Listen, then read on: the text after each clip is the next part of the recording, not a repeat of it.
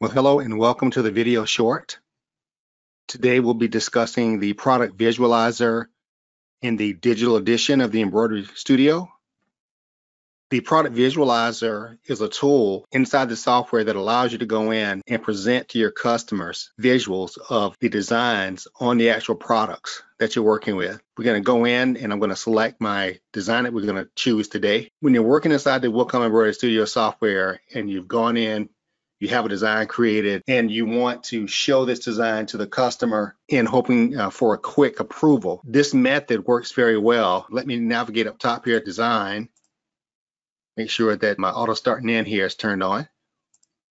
So once this is done, the next step would be to go in and open up the product visualizer. As I navigate down, this icon here looks like the little t-shirts is the product visualizer icon. And it explains to you here that it's used to edit the current product in the design window. This means that I can add product in the background to be able to send to my customer for viewing. To access this, I'm going to left click on this icon. Of course, at this point here, the Docker for the product visualizer appears. Here, I have two tabs. One's for products and one is for settings. The products, as I navigate down, I have all products selected here, and what we're going to stitch this on as I navigate down are polos. Click. These are men's polos here as well. And that's going to give me a list of the polos here that are inside my library that I can select from. Click on this first one here.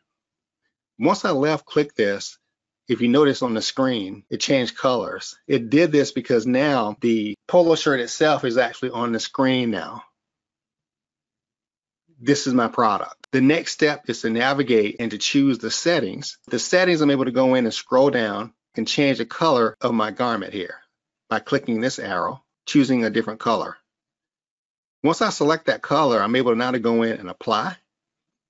It applies that color on my screen immediately. The next step is to position the design on the product where it's going to actually be stitched. As I navigate down, I'm able to go in and click the arrows 12 and 6 o'clock to navigate this in a vertical position. Click my arrow at 9 o'clock here to position this into place on the shirt. As I zoom in, here you can see is a perfect placement here for this design and this polo shirt, exactly where it's going to be stitched in production. Once I've gone in and set up everything here on my work page, the next step now is to go to my print preview and to set up a print preview for my customer.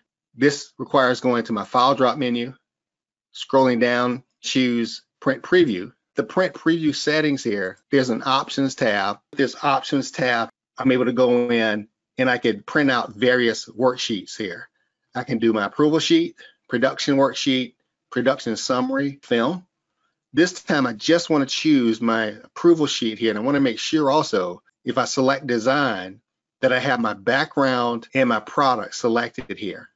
And this is going to be, again, with the approval checked only. As you navigate across under your design tab, you have background and product because this is what I want to see and what I want to send to my customer. Once I click OK for this, now I have the enlarged image of the design on the fabric, and I have a full version here or a full screen here of my polo with the design on it here as well. Again, this allows for a quicker approval because the customer can visually see this. They can visually see how nice that looks. You have your names here, and if you want to type in a name here, you can just go back to options. If you click on general, you can type in the customer name here also.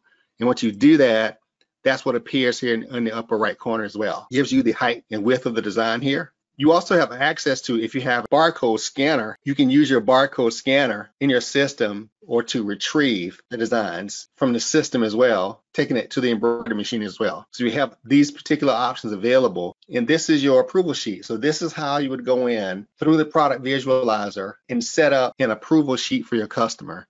If you have Outlook connected on your PC, you can send a PDF via email immediately just by clicking on send PDF via email. Or if you want to print this out physically or just print out a PDF document for it, you can print out the PDF document here also. So you have these options available to you that you can send your design approval sheet here to your customers. That's going to do it for this session.